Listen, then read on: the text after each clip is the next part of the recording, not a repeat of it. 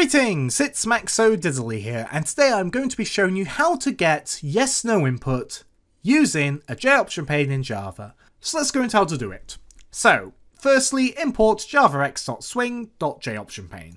And in our main method, we're going to do int result equals JOptionPane.showConfirmDialog. Null is the first parameter, so we want it to be centered in the middle of the screen. Then we do comma, then we do the question. So we're going to make it want to subscribe to Maxo Diddly. The next parameter is going to be the header of this little JOptionPane that's going to appear.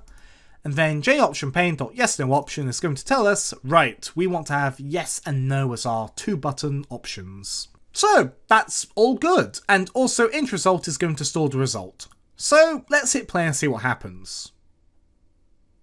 That's great. We've got our little header, we got the question, we got the yes no, we've got the little X there. That's really good. But how do we do stuff with the input that we get? So what we can do is we can do an if statement. We can do if result equals JOptionPane.YesOption. So it doesn't store these as booleans, instead it stores it as an integer.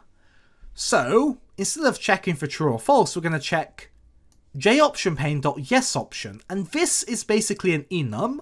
I won't go into what an enum is, but basically this line of code is checking if the user clicked on the yes button. If they did, we do JOptionPane.showMessageDialog, null, and thanks. But what if the user clicked no to the question of want to subscribe to Maxo Diddly? Now, this is a scenario that would never happen.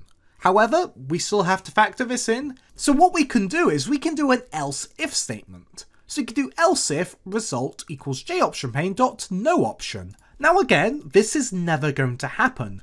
But we need to factor this in case someone wants to do a bit of trolling. Because that's clearly the only reason why someone wouldn't want to subscribe. And then we do JOptionPane.showMessageDialog null.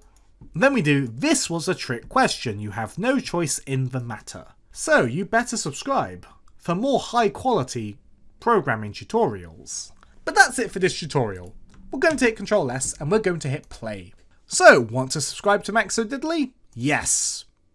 Thank you if you just hit the sub button, by the way. Let's try again. Now, this is only for testing purposes. Want to subscribe to Maxo Diddly? No. Joke's on you. This was a trick question. You have no matter in the choice. No, you have no choice in the matter. I can't even read properly. Please subscribe out of pity. I'm joking. But still subscribe. But anyway, thanks for being a great audience. Be sure to leave a like and a comment if you enjoyed. Thanks for watching.